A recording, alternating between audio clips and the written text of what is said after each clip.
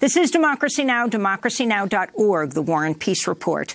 I'm Amy Goodman. The Democratic presidential candidates will face off in Las Vegas Wednesday night ahead of the Nevada caucuses. It's the first debate with billionaire Michael Bloomberg on the stage, and Nevada could be a decisive state for candidates who perform poorly in Iowa and New Hampshire, including former Vice President Joe Biden. As Biden hopes for a comeback, a new short documentary sheds light on his extensive role advocating for the Iraq War, an issue that's been raised repeatedly on the campaign trail. Biden has apologized for supporting the war, but today in a broadcast exclusive, we're going to bring you a new film directed by the Center for Economic and Policy Research's Mike Weisbrot that exposes Biden's central role in pushing for an Iraq invasion.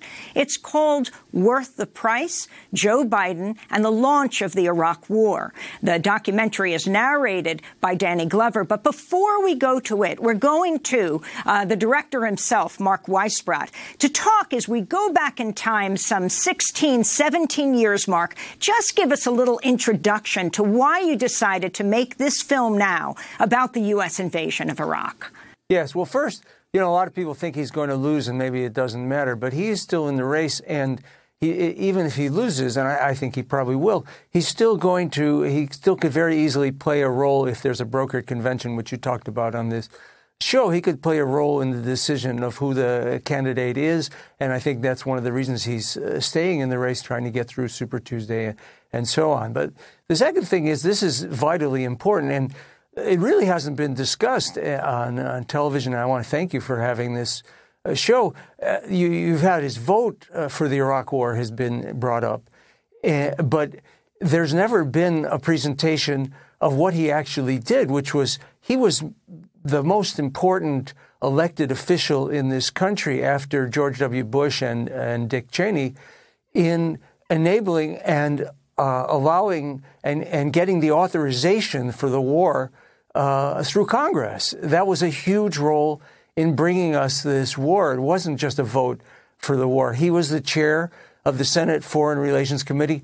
And, when I was going through this footage, it was amazing, all the things that he did. He argued very strongly for the war. And we're going to hear that in just 1 minute and then talk to you on the other side. Mark Weisbrot, co-director of the Center for Economic Policy Research's documentary, Worth the Price, Joe Biden and the Launch of the Iraq War. We'll bring it to you in 30 seconds.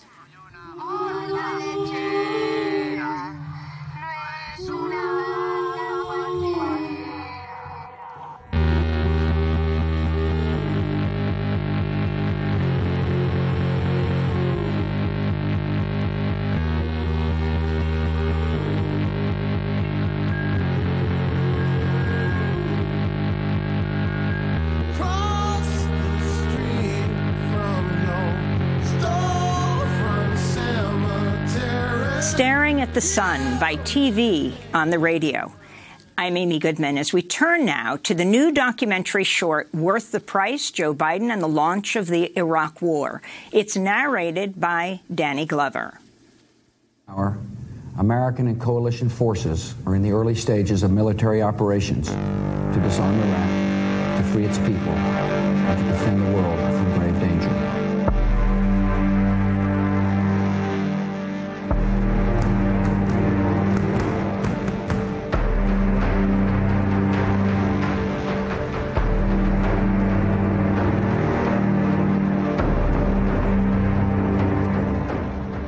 The costs of the Iraq War were enormous. More than 4,500 American soldiers, as well as thousands of military contractors, were killed. Tens of thousands of U.S. soldiers were wounded. Hundreds of thousands of Iraqis, and by some estimates, more than 1 million were killed. And the war created massive instability, including more wars and terrorism throughout the Middle East and North Africa. Fast forward to the 2020 presidential race. There's only one candidate for the nomination of the Democratic Party who played a leading role in actually making the Iraq War happen. In my judgment, President Bush is right to be concerned about Saddam Hussein's relentless pursuit of weapons of mass destruction and the possibility that he may use them or share them with terrorists. Other regimes hostile to the United States and our allies already have or seek to acquire weapons of mass destruction. This was Joe Biden in 2002, speaking as chair of the United States Senate Committee on Foreign Relations. A few months later, when the Senate was debating whether to give President George W. Bush the authority to start a war with Iraq, Biden argued strongly in favor of granting this authority. The objective is to compel Iraq to destroy its illegal weapons of mass destruction and its programs to develop and produce missiles and more of those weapons. Saddam is dangerous. The world would be a better place without him. But the reason he poses a growing danger to the United States and its allies is that he possesses chemical and biological weapons and is seeking nuclear weapons. And unlike my colleague from West Virginia and Maryland, I do not believe this is a rush to war. I believe it's a march to peace and security. I believe that failure to overwhelmingly support this resolution is likely to enhance the prospects that war will occur. Joe Biden did so much more than vote for the war. He was the chair of the powerful Senate Committee on Foreign Relations, and he really used his control over that committee to make sure that a majority of the U.S. Senate voted to authorize the war. And that's a very serious thing. Historian Barbara Ransby. It's questionable whether the authorization to start the war could have even passed Congress without all that Biden did to get it approved. So he really did play a major role in bringing us into the Iraq war, a terrible, terrible war. And this was much more responsibility. He bears much more responsibility than many other senators who simply voted for it. Of course, the statement about chemical, biological, and nuclear weapons were false. And many experts already concluded this at the time of the Senate hearings, but Biden didn't allow these experts to testify. That's really significant. As chair of the Foreign Relations Committee, Biden was able to control the Senate debate on the war, and therefore much of the information that most senators received and that major media outlets reported was really distorted. There were other Democrats in the Senate who wanted to put limits on Bush's ability to start a war in Iraq. For example, if there was no imminent threat to the United States and the United Nations did not authorize a war, then President Bush would have to come back to Congress for another resolution. But Biden shot this down. So the reason why I oppose the amendment of my friend from Michigan is because the basic premise upon which I began is consistent with where my friend from Connecticut begins, and that is that the threat need not be imminent for us to take action. That's authority we're about to delegate to the president. So the fact that he would take such a stridently pro-war position, that he would use that role to limit the debate the way he did, played a major factor in getting enough defections from the Democratic majority to join with almost unanimous Republican support to make the war resolution pass. Professor Stephen Zunes. As a result, I don't think it would be unfair to say that Biden played a more important role than probably anybody in Congress in making the Iraq war possible. The idea that Iraq, which had been rid of its non-conventional weapons and weapons programs and weapon systems, that was under the strictest sanctions of any nation has ever experienced, was somehow a threat to the United States and the far side of the world is totally absurd. I mean, totally ridiculous. I mean, the fact that an educated person like Joe Biden with foreign policy experience would believe that it really defies the imagination. But the witnesses mostly reinforced the pro-war arguments. The question before us really is, should the United States depose Saddam Hussein? And my answer is clearly yes. My suggestion, as I stated earlier, is that regime change, as the stated U.S. policy, would be the correct way to deal with this problem. In my opinion, weapons inspections are not the answer to the real problem, which is the regime. And the people want a regime change. Let's help them to make this change and liberate Iraq from this oppressor. Iraq has enough to generate the needed bomb-grade uranium for 3 nuclear weapons by 2005. It is too difficult to see how any measure short of a regime change will be effective. A nuclear-armed Saddam sometime in this decade is a risk we cannot choose to ignore. it is essential to recognise that the claim made by Saddam's representatives that Iraq has no weapons of mass destruction is false. We know that Iraq permits no al-Qaeda members to live and move freely about in Iraq. I am told that that is the case, that the al-Qaeda groups are welcome and that they're being supported. Their families are being supported. I have to tell you, Iraqis desperately want to be freed of Saddam Hussein, and they also know that the only country that can help them with this is the United States. And they are ready to welcome the U.S. as liberators. Senator Lincoln Chafee of Rhode Island pushed back against the witnesses being stacked, but Biden cut him off. And I do think that it would have been good to have that perspective on this panel,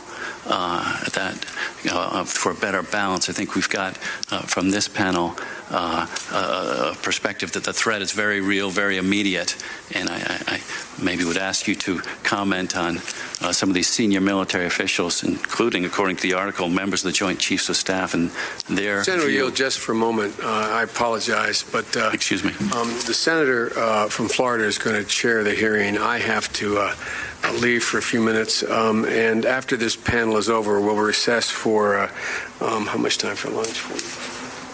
45 minutes for lunch when this I'm not suggesting we finish now. But when the panel is finished, we'll recess for 45 minutes. And I assure you, Senator, there are other witnesses coming along who think the policy containment is just fine. So I hope you'll find this is extremely balanced when we finish the whole 2 days of hearings. But I thank you for your letting me interrupt, and I'm turning the gavel over. Biden never returned to the problem that Senator Chafee raised about the bias of the witnesses that were allowed to testify. Matthew Ho. I was in the Iraq War twice and the Afghan War once. You know, for veterans, these wars have had an impact that lasts for our whole lives. The Iraq War, almost 4,600 American soldiers were killed there. I think as of the first month of 2020, I think that the total number is 4,575. And that's just the direct number killed because war has been privatized and contracted out, and companies are making money off of it. The estimates are that a similar number, about 4,500 contractors, men and women who were doing jobs in the military that in past wars soldiers would have been doing, were also killed in Iraq. So when you look at the number killed, you have to look at, say, 9,000 rather than 4,500. That does not take into account the suicides. The suicides from these wars, based upon Veterans Administration data, runs between 9,000 and 10,000 killed by suicide. We've also had, tens of thousands of men and women wounded in action. I had Marines in my command who were hit by roadside bombs 9, 10 times during a deployment. This is why I think so many of us who were in these wars are so disgusted by the political system, so upset and furious that people who were responsible for these wars, who had a constitutional responsibility for oversight, just went along with the groupthink, just got rid of any intellectual honesty or moral honesty. President Barack Obama. ISIL is a direct outgrowth of al-Qaeda in Iraq that grew out of our invasion, which is an example of unintended consequences, which is why we should generally aim before we shoot. Stephen Kinzer. Decapitated the government there, left no indigenous leadership, and that not only allowed all sorts of groups within Iraq to revolt against what they saw as an illegitimate occupier, but it attracted jihadist fanatics from around the world. They looked at Iraq and saw, here's the place where we can go kill American soldiers. And they poured in. There they're gaining experience for future wars. So without the sin of the Iraq invasion, we wouldn't be dealing with ISIS today. Vincent Canestraro. First time in my 27 years in intelligence, the first time I have ever heard of a Vice President of the United States going out to CIA and sitting down with desk-level analysts, sitting down and debating with junior-level analysts and pushing them to find support for something he personally believes, that Saddam was trying to acquire uranium. That, to me, is pressure, and that's intimidation. And they're not going to say, well, Mr. Vice President, you're full of it. Lawrence Wilkerson. Manufacturing the case in the bowels of the CIA for Saddam Hussein's possession of weapons of mass destruction. And in the United States Congress. One of the false stories that the Bush administration used to promote the war with Iraq was that Saddam Hussein was actually connected with al-Qaeda, the perpetrators of the 9/11 attack. President George W. Bush. Oh, the reason I keep insisting that there was a relationship between Iraq and Saddam and al-Qaeda, because there was a relationship between Iraq and al-Qaeda. Al-Qaeda was included in the resolution that Biden pushed through the Senate, which gave Bush the authority to go to war. Stephen Kinzer. Anybody who had the slightest knowledge about that region would realize the absurdity of the connection between Saddam Hussein and al-Qaeda, who actually were bitter enemies. I was in Iraq when Saddam Hussein was in power. Saddam did not tolerate any form of religious extremism. If you were sitting in a cafe and you said to the person next to you, our government really isn't religious enough, we should have more piety from our leaders and in our policies, you'd probably be arrested within an hour. There was no chance of al-Qaeda or any kind of religious extremist group from getting a foothold in Iraq while Saddam Hussein was in power. After Bush invaded, Biden continued to support the war for years. Some of my own party have said that it was a mistake to go to Iraq in the first place, and believe that it's not worth the cost, whatever benefit may flow from our engagement in Iraq. But the cost of not acting against Saddam, I think, would have been much greater. And so is the cost, and so will be the cost, of not finishing this job. The President of the United States is a bold leader, and he is popular. The stakes are high, and the need for leadership is great. I wish he'd use some of his stored-up popularity to make what I admit is not a very popular case. But I and many others will support him. 9 months ago, I voted with my colleagues to give the President of the United States of America the authority to use force. And I would vote that way again today. It was a right vote then, and to be a correct vote today. Lawrence Wilkerson. And President Obama in the Roosevelt Room essentially told me this. September the 10th, 2015.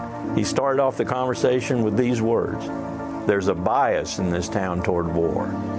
I almost fell off my seat. And then he told us for the next 20, 25 minutes that he didn't know what to do about it. There's a bias in this town toward war, said the President of the United States.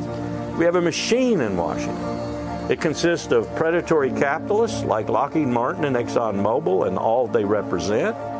ExxonMobil sells more fossil fuel to DOD than any other entity in the world. Lockheed Martin, the biggest weapons merchant in the world, makes a fortune off war. So does Raytheon, Grumman, and Boeing. As long as you have these dollars rolling in, you're going to have constant, endless war. Professor Adam Getachew. In the United States, Biden represents a kind of long-standing bipartisan commitment to U.S. preeminence on the global stage, in which the U.S. acts as the policeman of the world. I think a lot of Americans are frustrated by this position. They want to have a different kind of relationship to the world, and they want a leader, a president, and a Congress that can present a vision of prosperity for all Americans. I think that only happens when we break with this cycle of endless wars. It is going to be very difficult, I think, for a Democratic Party candidate who basically reiterates the status quo of endless military interventions, endless wars in the Middle East, to win against Donald Trump. At the time of this debate, I was a member of the Senate Intelligence Committee. And I would read the headlines in the paper in the morning, and I'd watch the television newscast, and I'd shake my head. Because you see, just a few hundred feet away from here, in a closed room, carefully guarded, the Intelligence Committee was meeting on a daily basis for top-secret briefings about the information we were receiving, and the information we had in the Intelligence Committee was not the same information being given to the American people. I couldn't believe it. President George W. Facing Bush. clear evidence of peril, we cannot wait for the final proof, the smoking gun that could come in the form of a mushroom cloud. Senator Dick Durbin. So what happened? We invaded, turned loose, hundreds, if not thousands, of people scouring Iraq for these weapons of mass destruction. Never found one of them. Looked for nuclear weapons, no evidence whatsoever. Went into our intelligence files and said, okay, Saddam Hussein and al-Qaeda, let's get this linkage put together once and for all. No evidence at all of a linkage. The American people were deceived into this war. Matthew Ho. I tell you what, I don't understand how any of these politicians who claim to support the troops and support their families, I don't understand how anyone could hold a mother at the funeral of her son who just turned 20, who was killed either in the wars or because of suicide, and I've done both, and there's no difference for the mother, and act as if somehow there's some benefit to these wars, when it's demonstrably not. You know, and then you're over there, and you're fighting in it, and you're taking part in it. And, you know, as an officer, I was responsible for my Marines and for my sailors and I had their lives, and I was responsible to their families for that. And you think, can I go home and say to the families that it was worth it, that their son was killed, their husband was killed, their brother was killed for something that was good or something that was beneficial? Senator Joe Biden. At the outset, if we can make the case, which I think, well, I won't say what I think yet, the hearings aren't finished, but if we can make the case that the threat is real and dire, that a free and democratic Iraq, if it could be accomplished, could have a cleansing impact on that part of the world and make our life easier significantly down the road, which I think could be made in an ideal circumstance. Not even an ideal, if we do things right, that it is worth the price. That's the broadcast exclusive of Worth the Price, Joe Biden and the launch of the Iraq War. It's narrated by Danny Glover, directed by Mark Weisbrot with the Center for Economic and Policy Research, who is joining us from Washington, D.C. So in these last 2 minutes, we have Mark. Now, again, on the campaign trail, presidential candidate Biden has said in one form or another he made a mistake on Iraq. Your response?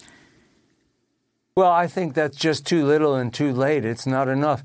You know, this really has to be an issue. This can't be swept under the rug. And we're entering a different period right now, I think is very crucial.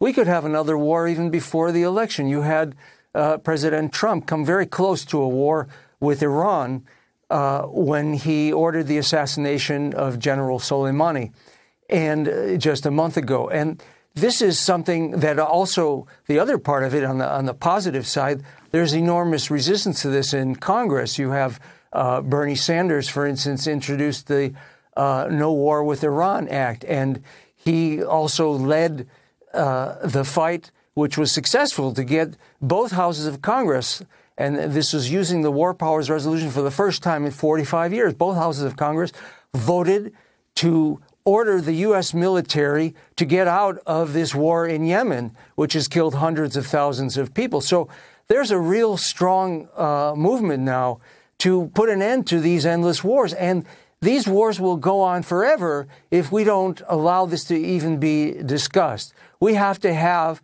this discussion. This is somebody who's running for president of the United States, and he played a major role in bringing about this war that killed, by the best estimates, 1 million people and thousands of U.S., over 4,500 U.S. soldiers. And here it is. His role hasn't even been discussed. At the very least, people voting in the Democratic primary should know what he did. Interestingly, Mark Weisbrot, the Los Angeles Times recently had a piece. Here you have Joe Biden apologizing for what he did, and you really lay out clearly how he was not only supporting the war, but leading the support. Mayor Bloomberg, when interviewed by the Los Angeles Times, said he didn't regret backing the Iraq war back then.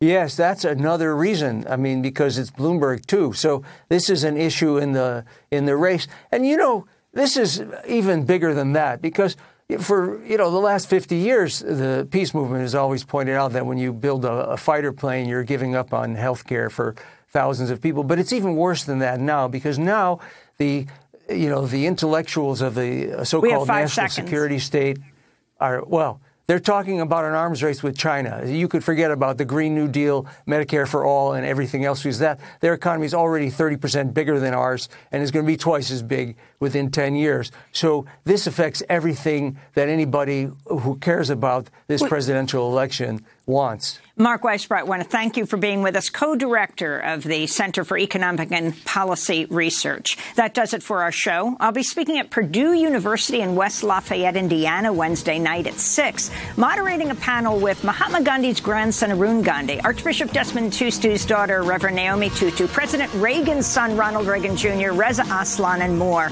Check out democracynow.org. I'm Amy Goodman. This is Democracy Now!